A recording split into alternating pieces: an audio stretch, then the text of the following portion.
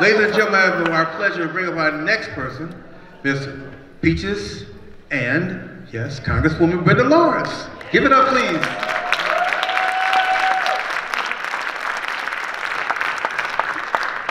I want to say good evening. Thank you, students, for allowing me this time during this moment in history that because of John Conyers, we are celebrating the life and the legacy of Martin Luther King.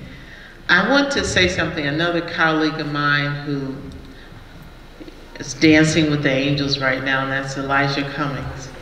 Yeah. And he said something that resonates with me every day. He said, what we do today is the message that we send to a future that we'll never see. How we treat our children is a message to the future that we'll never see. So we're here today because we're honoring the legacies of some amazing people, but because we know what we do today for our children will be what speaks about our time of life in this world. I am so glad to be here to take this time to honor an amazing woman. I serve on the House. I'm chair of the Women's Caucus in Congress.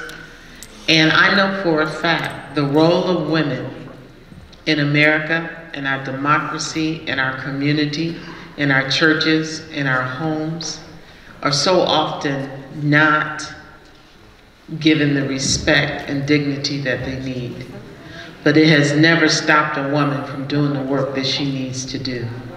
And I have here an opportunity, that's applause, men applause. I have the opportunity to introduce, we call her Peaches Anderson, a UAW woman and an activist who have shown up to do the work. And when I asked her what is the one thing she wanted you all to know about her, is that she has a responsibility to her community. And she feels it an honor every time she shows up to do the work. And so it's with great honor that I bring to you and present to her the Dream, the Dr. Martin Luther King Legacy Award.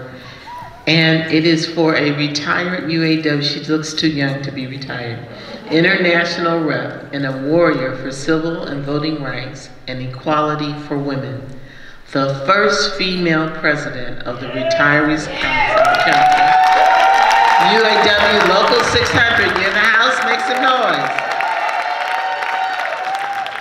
It is with great appreciation that we thank you for your many years of hard work and dedication and service to our community. And woman to woman, I stand on your shoulders. God bless you and thank you. Thank you, thank you. First of all, I would like to give honor to God, who's the head of all our lives. If it wasn't for him, I wouldn't be standing here today. But I am so proud to receive this award. And I just want to say, be proud of yourselves because you all are here today. Give yourself a round of applause. Michael had told me when I come up here, Peaches, we got a couple of minutes. I can't get long-winded, but I'm not today. Born and raised right here in the city of Detroit at Herman Kiefer Hospital. How many of you all know about that? All right, I know it's a lot of young folk in here. But I'm glad to see our young sisters and brothers here that is going to continue to struggle the rights because they could be somewhere else. It's not just about me. It's from my heart that I say to all of you, we're going to be there for any and everybody. Yes, I retired years ago, 10 years to be exact, from the UAW. I worked 39 years and 4 months before I retired. But it was a strong life, so I was there with the struggles right here in the city of Detroit. But continue, young folk. My hat goes off to you all. My feet are walking for you all because I want you to continue the struggle that you all are doing. But please, remember, you put him first and then you come second. He got all the power and he's going to give us the will to do everything that we can. But first of all, just think about it. Keep your head on straight, young folk. Continue to be yourselves, and we'll always be there for you. I love you. God be with you. And thanks to all the people from the UAW that are here today. I really appreciate all your support. And I look around my secretary that was here from the local. I'm just very proud, and I know that it's things I would love to say, but they're going to snatch me off the stage first. Okay, God bless you all and love you. Safe travels home. Thank you so much. What a pleasure. Put your hands together for them all once again, ladies and gentlemen.